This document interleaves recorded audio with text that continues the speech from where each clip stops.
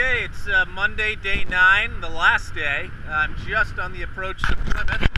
You can see the entry to Plymouth Sound right over here. It's been in a fog bank all morning, but the fog just cleared.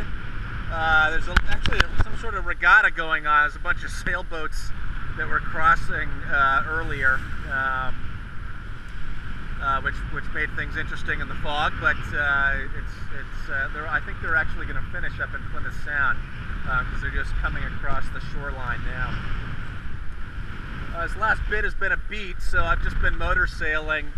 This delivery jib cannot point into the breeze. It's got this humongous belly on it at the luff that just starts flapping around if I try to go upwind. So luckily this is basically the only upwind section of the entire trip.